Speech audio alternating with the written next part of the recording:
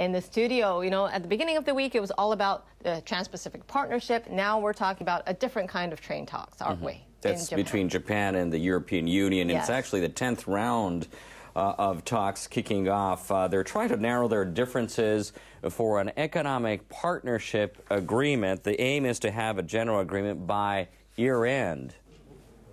The negotiators are sitting down in Tokyo to find common ground on trade barriers and tariffs. They're expected to discuss easing conditions that would allow private businesses to take part in public works projects in both markets. The officials hope to report progress by the time a Japan-EU summit takes place in late May. Japan wants more of its private firms to participate in Europe's electric power industry. Discussions are also expected on Japan's demand for removing the EU's 10% tariff on Japanese passenger cars. The EU wants greater European participation in Japan's railroad projects, as well as public works sponsored by municipal governments.